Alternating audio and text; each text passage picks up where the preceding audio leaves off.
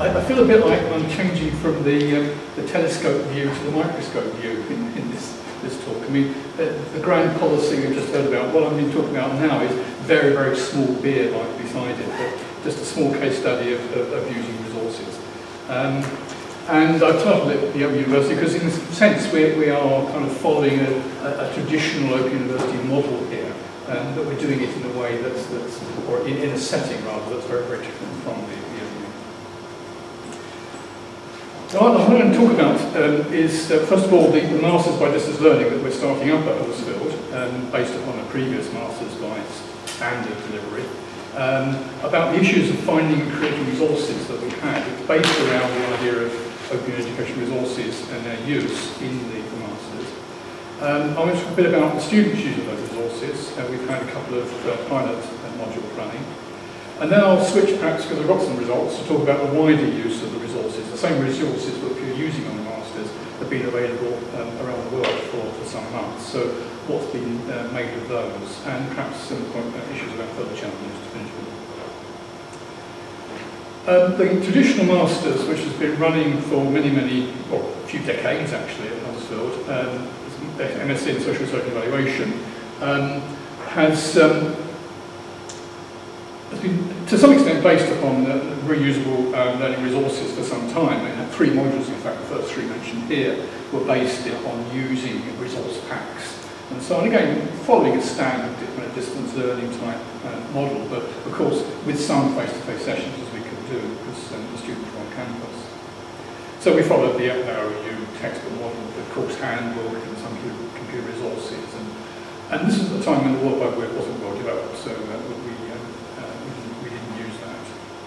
That was well liked by students, but over time the Masters stopped recruiting as well, and so it was time to rethink how we delivered it and how we attracted students to it. So I put forward the proposal of having a distance learning version of it to the school, who approved it and gave it, I suppose, a little bit of funding. It's interesting, I've heard some talk about the need for funding and so on in projects. Well, this project has a couple of £1,000 of funding, you could say a few thousand quid. We have one placement student who's helping us with our creation of resources, the video work we're doing. And other than that, no special funding whatsoever. So it's very much a standard kind of teaching model, if you like, of how you produce a new course. We follow the flipped classroom philosophy, that is that we're expecting students to watch things online out of the classroom before they come online and discuss ideas. And we're following a standard fee structure, and we're using OERs as much as we can. Our own OERs that we've made, and those that we've got from elsewhere.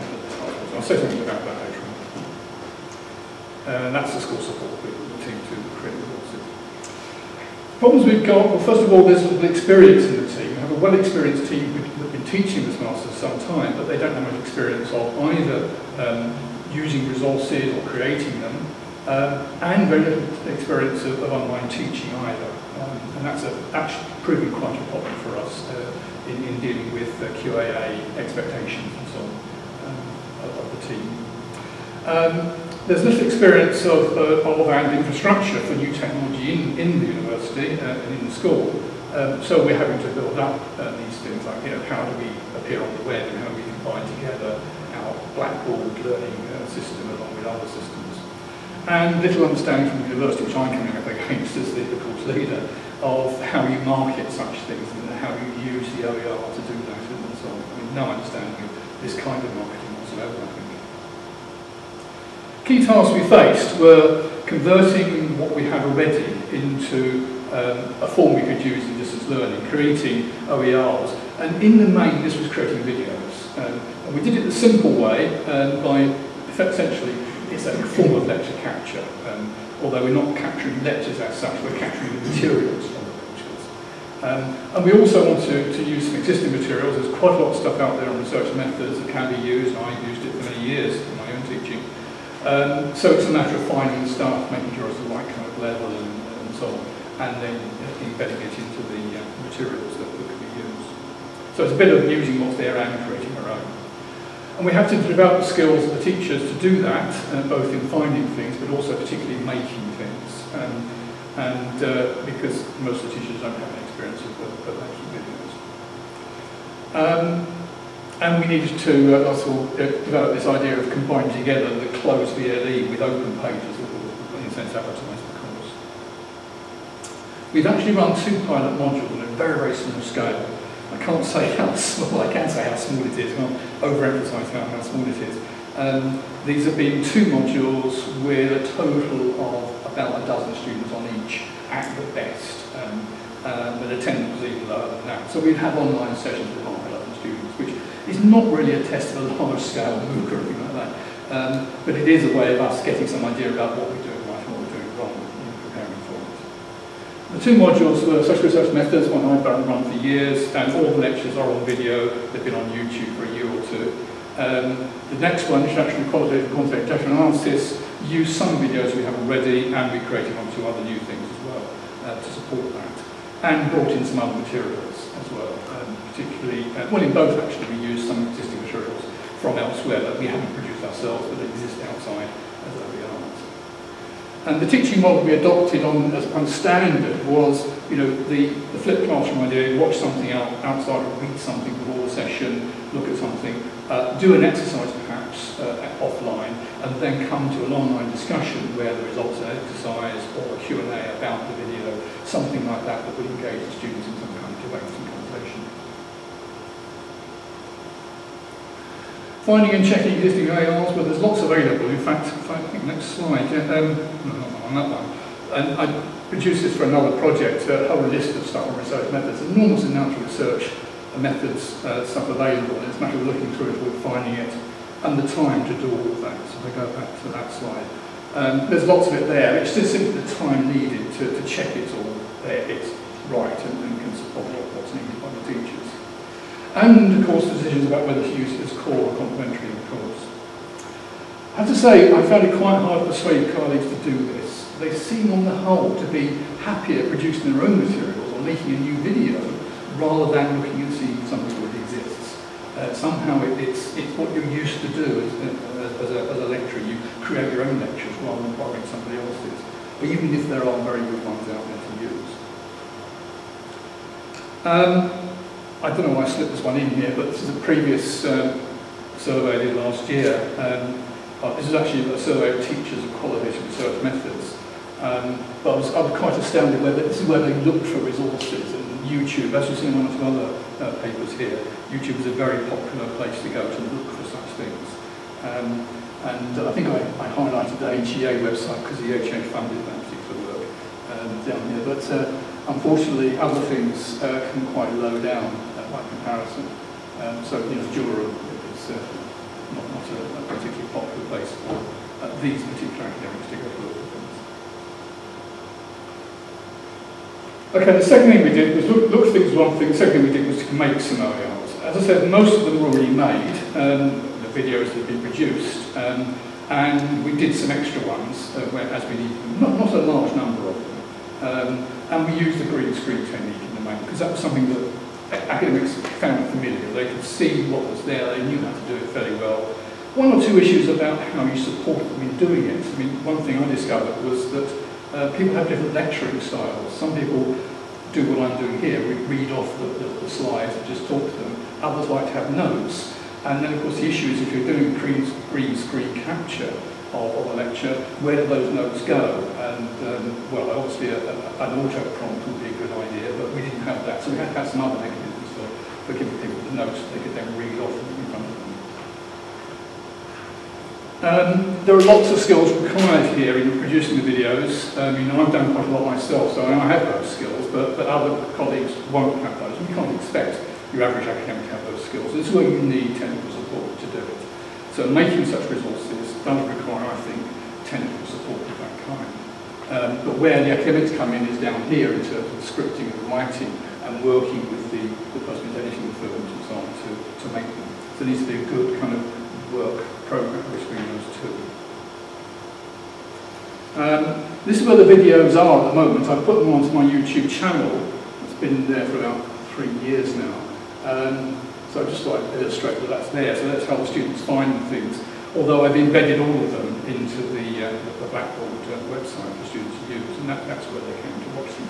The usefulness of doing this is I could then see what was going on through YouTube analytics. I could look and see what was happening.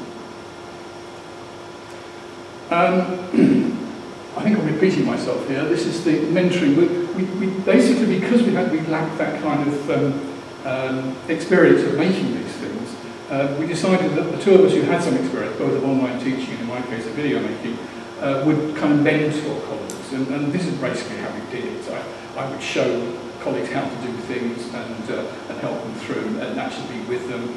We sat into the live session with people online and helped them make sure they were doing the right things at the time and so on. So by that kind of mentoring process, we could either help them make videos or select the ones they needed, give them the right kind of technical support they needed, particularly for editing. That was where the technicians came in. I think I already said that point. And oh yes, another point here, need to rethink the content. This is another interesting point that several of the academics doing this actually talked about the way they had to rethink what they were doing in converting from a face-to-face to an OER-based or a distance learning OER-based model of presenting, teaching. There's another, just an image of one of the videos produced. So this is a colleague with a green screen approach, so the background simply later, giving a short talk. We tried to keep it quite short. This was about a 20-minute talk on distance answers. We used Adobe Connect for the distance learning features and found this problematic. It works very well, given what it's doing, but the interface is a very hard one to get to grips with, and a lot of staff were quite anxious about using it beforehand. And you can't show videos through it either, where it is, so we had to do the videos quite separately from it. But we did again use the mentoring approach. There were often one or two academics alongside the teacher in the first few sessions doing their distance learning. This was the actual live, being online with students discussing things and so on.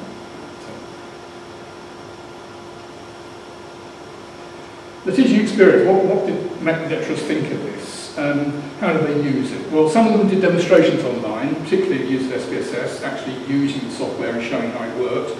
Through Adobe Connect that worked fine. Another was sharing coding, qualities of coding, so it was having people using Word, documents in Word, marking them up with annotations and then sharing the documents. That worked less well. And some of the things I did was offline discussion, so people would have watch a video and then come to some discussion about some of the issues, might have an exercise to do online, some questions to ask them about it and so on. And the student response to this was generally very, very positive actually. Okay, all the students I should say were our own PhD students doing this as part of their research training, so they're in a sense an easy audience to get to grips with. But nevertheless, hard to engage because of that perhaps, and it did engage them. But not without problems. Videos, well, it took time to make the videos, that's one thing. We did have this technical support to help us though. We tried to use campaigns here, and that was successful in most cases, but in one particular case we lost an entire hour recording because it crashed and we couldn't reopen the file. So learning some of the ins and outs of making longer Camtasia recordings is a lesson from that. We did push the Adobe Connect to its limits with things like screen sharing, where you're actually sharing what's happening on your screen with your software with others remotely. It worked, and that's good, but there are little glitches you need to remember as you use it. On the other hand, breakout groups, which we do want to use eventually with larger numbers, we couldn't get to work at all. It was just so hard to get it to work in the way you wanted it to. The interface isn't that good, so we had problems there. And of course, a lot of our students didn't have headphones. When we recruit outsiders, we would expect that to have to be there, of course, but our own PhD students would just use their machines in their offices and so on, and they didn't necessarily have headphones and mics. So we had to do other things like use the chat services. As I said, all the videos were on YouTube, and one good thing about that was actually checking and seeing what's going on. So this is using YouTube analytics to see what was happening. What I did here was I dug into all the videos on my channel, including those that we're using, and then looked at only those that were coming through embedded web pages. And remember, all the videos we used for teaching were accessed through Blackboard with embedded code. So this will include all those videos. You can see the list down below. the 224 views from the UK would have been from the Huddersfield website. What's interesting is the periodicity of this, the sudden jumps. And actually, when you're in the analytics, you can move the mouse over it and see exactly what day that was. Those big peaks are happening on the day of the sessions we ran online. So the message I bring from this is that students watched it the morning before they wanted, the live sessions were coming on later on. And the numbers, that's about tally with the numbers that were about students. Of course, I can't be absolutely sure that there aren't other students in here coming on to our website, but those coming from other countries will be in different colours, so you can see there are one or two groups there coming in. So that's it. Peaks coincide with today's webinars. Students watched us for the online sessions. Attendance at the online sessions was relatively low, about 50% of the students. But when we talked about it to them, students did enjoy what they were doing. There was good engagement, good positive feedback from them, and so on. And the students view the videos, and well, they like the ability to pause and replay. There's a bit said many times about using videos like this. Some of you used textbooks and the readings that we gave them, but there was generally approval of the video approach. Most watched the videos before the sessions and did like the links with what was in the session. So that link between watching the video and then doing something with it just a few hours later was what they particularly appreciated. And they didn't go back to it so much other times later on. They did read reminders though, reminders to watch it beforehand. So that's our experience of creating OERs, making them available to everybody. What's interesting is one of the OERs we've made for this particular course, as I said, there were 12 students on this module, has had 200 and something views in the last 2 months on YouTube. So obviously somebody else is watching it other than our students. It's not just the 12 students who watched it, there are some others coming in as well. There's a lot of use beyond the course. All of these things are openly available with the CC license on them. So I thought I'd say one or two things. How much time have I got left? We've got 3 minutes. 3 minutes. All right, well, I'll have to speak through this very quickly and just pick one or two things. About the reception of these resources beyond the course, so to speak. Because part of what we're doing is not just teaching the students, but also making those resources available to others so they can reuse them. And as I say, I've been on YouTube for some time, so I'm getting feedback from students and teachers about their use of videos. It's often postgraduates and their teachers who are coming on. Here's one postgrad who's a medic who's been watching the videos and obviously appreciates them. She's a surgeon from Taiwan. I've crossed out some of the names and things here. Here's someone very recently, Cassandra, who thinks I'm a fantastic lecturer, so obviously this is a student who's come on to watch the video at a different kind of level. So you get a lot of positive feedback like that. As I said before, a lot of these people are watching videos through embedded sites, and it's particularly interesting where the embedding is happening. So obviously people can come straight to YouTube, and the majority do actually, something like 90% of people go straight to YouTube and watch the videos that way. But quite a few come through embedded, through web pages where the code is embedded. So I'll have a quick look at that. This is a list of the top ones. Just to give a summary of that. There are quite a lot of UK universities who are using the materials. So Robert Gordon, there's some British, some American ones like Maryland, South Georgia and so on, Australian, New England, and so on. So mainly English language, of course, they're using them. One or two that surprised me, Lamp School, which is a combination of 12 private liberal arts colleges, come up as a common user of the Amara site, which is a real discovery to me, which is a crowdsourced translation site. Apparently someone in Denmark has been making Danish translations of these videos, and I think that's one to look out for. I might try and do more with that, try and get translations of the videos down and get them seen and watched elsewhere. And the other one surprised me was eCollege. Not so much that it's Pearson and therefore it's commercial and so on. It's more the fact of what do I do about it? What's my view of this? Pearson are producing software that's used by other colleges to show their materials, and they're embedding my videos into that. Is that legitimate open Creative Commons usage or not? Or should Pearson ask me? I don't know. It's not Pearson doing it, it's the colleges who are using the software. So it's an interesting kind of in-between situation there. That surprised me. A couple of web pages that, here's one I'm surprised by.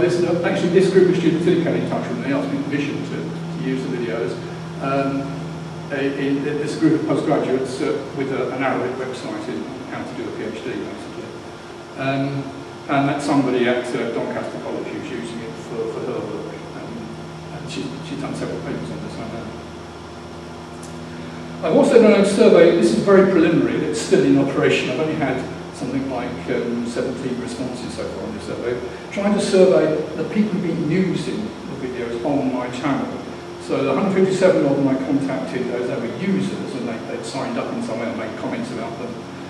35 people actually emailed me directly about it, usually asking permission to use the stuff.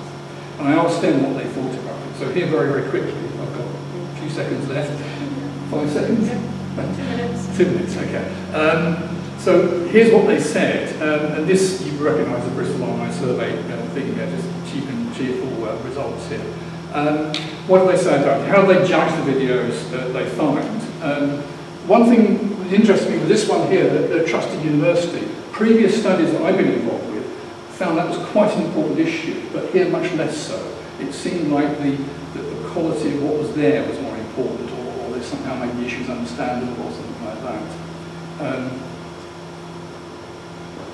People watched them quite intelligently, that they used the videos in an intelligent way, a whole range of ways of using it. It wasn't just watch the video and that's it, but they take notes and they re-watch them, stop them and so on. They put them in classes in different other ways. So an enormous variety of ways that the material is being used. I was interested with this one because they used it as part of the talk session, and I do that quite a bit in my teaching, use videos in the lessons as well, so that's becoming more common. Here was an interesting one, that most people were not actually doing anything more with it, they're simply showing it, they're showing the whole video, or possibly a timed extract, but very few making other resources for the videos, doing anything about reusing the videos at all. I was very pleased by this one because it shows, at least in the few users who replied, there's 8 people who replied to this question, that they are becoming aware of the Creative Commons license, but that might be simply the group that I'm accessing here as the example. Another interesting change, I think, was relevance, not reputation. Relevance of the video to the needs was more important than anything to do with the reputation of the university or the academic involved and so on.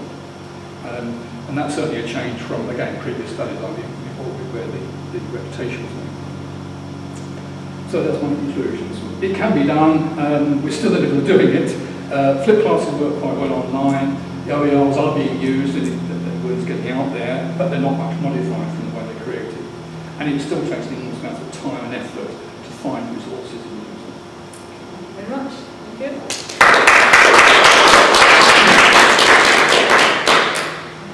Firstly, the answer to your question, open, but we can do it. You persuaded me that we can do it very effectively.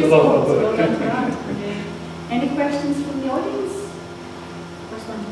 Hi, can you hear me? Just that, yeah. Okay, I'm a PhD student from Germany. My name is Daria. I just wanted to ask, how do you think maybe your statistics shows that the OER are being very rarely reused, so they're used as full videos, but maybe it's just connected with the low possibilities of reuse. I mean, it's not so easy, for example, to combine 2 lectures, or, Yeah. No, I agree. I mean, I use timed extracts in lectures, because that's something to do. If you're doing it from YouTube, you can easily start at a certain point, and then when you get to the end point, you just simply stop it, and that's it. So timed extracts, yes, but reusing them in other videos. I've done it, but you need to know how to do it. You need a film editor, you need a digital editor to do it with, you need how to grab them off screen, all kinds of things. So it is very difficult. So I'm not surprised they're not being reused. You're quite right. Yeah. I think there is a barrier there to that kind of reuse. I did wonder whether people might use it in other ways. Like some other way in which they're being used, like putting them onto a DVD or something like that. But there's certainly no evidence for that. But I think you're right, that the barrier is technical. And then the question from Laura. Hi, I'm Laura from Minas. I just wanted to ask if you could expand a bit on, you talked about that you used OERs as well, maybe Sorry? that you took some OERs from somewhere else. Right, yes, so yeah. Can you give some examples of what Right, yeah, a few things. I mean, one is, if you're teaching SPSS, there's loads of stuff on YouTube about SPSS. And it's a variable quality. You have to spend quite some time looking through it. But the point about that is it shows students how to use the software. And the second module was basic introduction to SPSS. So using things there was one thing that could be done quite simply. The tutor himself could do things, but then students could also watch those. Now, he preferred to do things in the live session. When I'm using it, I actually have a face-to-face lecture and then use the resources in that lecture. But online, I think what you have to do, well, what we did in this module was to put those videos beforehand, watch the videos, and then have some kind of Q&A session following that. The second thing I did was, now this isn't really OER yet, I hope it will be soon. It's a resource produced by a colleague in Wales some years ago as part of a project. It's called PAILE, P-A-I-L-E, about teaching politics, research methods for postgraduates. And there's some really good material on that, which I hope he will make open, but I'm still kind of working out some way we might do that. It's on DVD at the moment. It doesn't have a CC license, but I managed to reuse that as part of the teaching. So one of the sessions was watch the materials of this DVD, which I actually put online, it's on the web. But it's not open on the web, so I've cheated a bit there. But my hope is we can make that open as well, because there's some really good stuff there, this kind of legacy stuff, which has got some very good material in it. So there's another story there about making things, giving things an open license that haven't yet got it. Any more questions? I had a quick one myself. You said that the reason you brought in the distance learning was to address recruitment issues. So my first question is, has recruitment increased significantly since you were? Well, we're not, the first time we're doing it is in September, for real, so we don't know yet. I've had inquiries so far, but it's very hard to judge whether it's going to make a difference. So I hope it will. But, I'd also be interested to see if your demographics of your student population changes to move to distance learning. yes. Well, one thing will, I mean, what I was surprised by is the number of inquiries from overseas, and that didn't respond at all. It's very much like that. So they're very much.